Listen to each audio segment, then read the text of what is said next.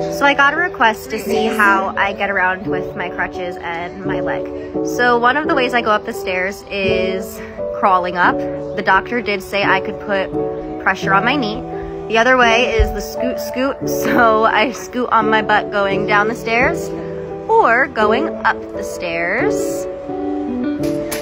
The next one is expert level. I use my crutches to go up the stairs. I am extremely careful with how I place my balance when I do this.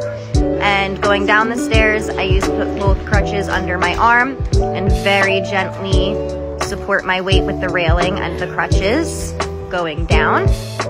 Whenever I'm walking around, I always make sure my crutches are close by so that I could use them. And walking around is honestly pretty easy. I always make sure I have my balance secure before I start moving, and then I just crutch it around.